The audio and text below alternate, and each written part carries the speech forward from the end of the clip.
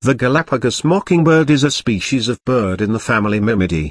It is endemic to the Galápagos Islands, Ecuador. The Galapagos mockingbird is the most widespread of the mockingbird species found in the Galapagos. It is found on most of the major, and many of the minor, islands of the archipelago. Like the other mockingbirds found on the islands, the Galapagos mockingbird is an omnivore. It eats everything from seeds and invertebrates to eggs, baby turtles and Galapagos sea lion placentas.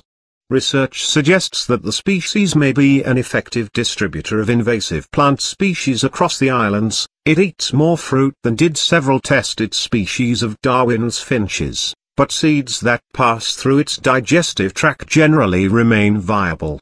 The Galapagos mockingbird is one of 4 mockingbird species endemic to the Galápagos Islands.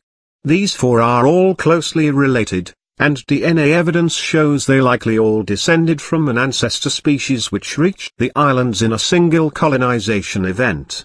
When John Gould first described the species in 1837, based on specimens brought back from the islands by Charles Darwin, he named it Orpheus parvulus.